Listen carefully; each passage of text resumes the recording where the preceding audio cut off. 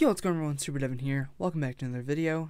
Today we are going to be going over the M4A1 as requested, but of course keep in mind these are my opinions, so it doesn't mean this is the best loadout in existence, but just from my personal preference this is what I use, and you guys are more than welcome to take my advice, or you can just not.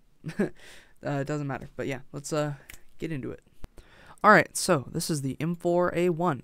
Let's go over its attachments. Now, of course, like I have said in my previous videos, the first thing you need to take note on a weapon is its flaws. So, the M4A1 has kind of high recoil due to its fire rate being kind of high, so it makes it to where this is one of those guns that you need to worry about recoil.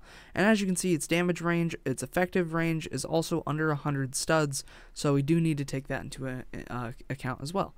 So, as you guys know, I always run an optic on my gun, so I'm going to throw Coyote Sight on there early, just to get that out of the way. But the four attachments I use are going to be a muzzle, a barrel, ammo, and underbarrel. So the muzzle I use is, of course, the monolithic suppressor to give it that extra damage range, while, of course, giving it some suppression as well, because why not? I also use the marksman barrel, which, as you can see, increases damage range and increases recoil control, while only decreasing its handling speed. So, not too worried about, the defects, but it does make it look kind of cool, too. I would also like to note that this is actually a barrel that will change the front sight, so as you can see it looks like that. This is what it normally looks like. It's usually a circle with a little thing in the middle, whilst the marksman barrel turns it into kind of 3 lines, which honestly this looks better in my opinion too. So if you guys want to run iron sights, I would also suggest this barrel. Anyway. So, and then also the 30 round mag capacity I feel like is never enough for me.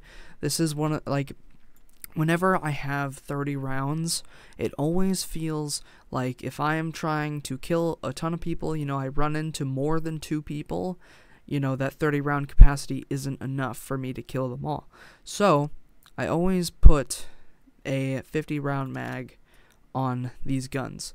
So, we'll throw the 50 round mag on there, and then for a little bit more recoil control, we are going to put on that vertical grip, because this is, as I've said before, the best underbarrel you can use, because it gives you vertical recoil conduction while also increasing hipfire accuracy and only slightly decreasing handling speed.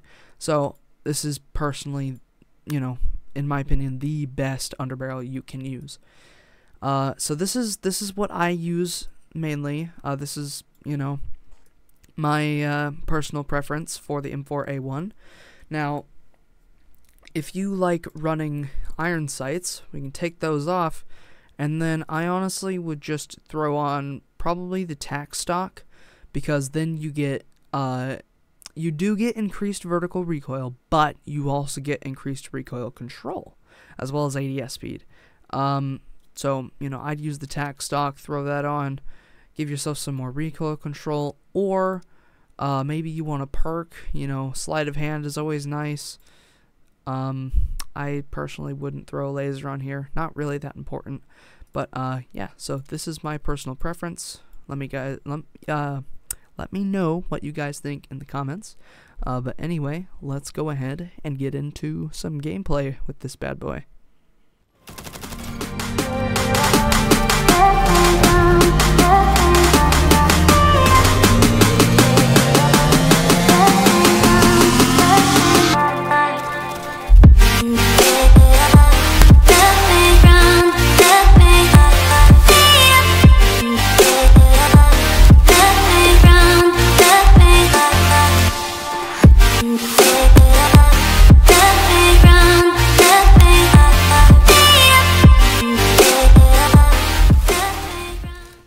Thank you guys so much for taking the time out of your day to watch my video. I hope you did enjoy. If you did, please make sure to drop a like, and if you haven't already, subscribe, and you will get notified when I post. I post every week, usually Tuesday. And if you want to catch me elsewhere, I stream on Twitch 3 times a week. I also post on Twitter and have a Discord server. And if you want to support me directly in the work I do, as well as getting access to content early, like bloopers and stuff like that, check out my Patreon. Prices aren't very high, and you get some pretty neat perks. So, yeah, I will see you all next time. Once again, thank you guys for watching. Bye-bye.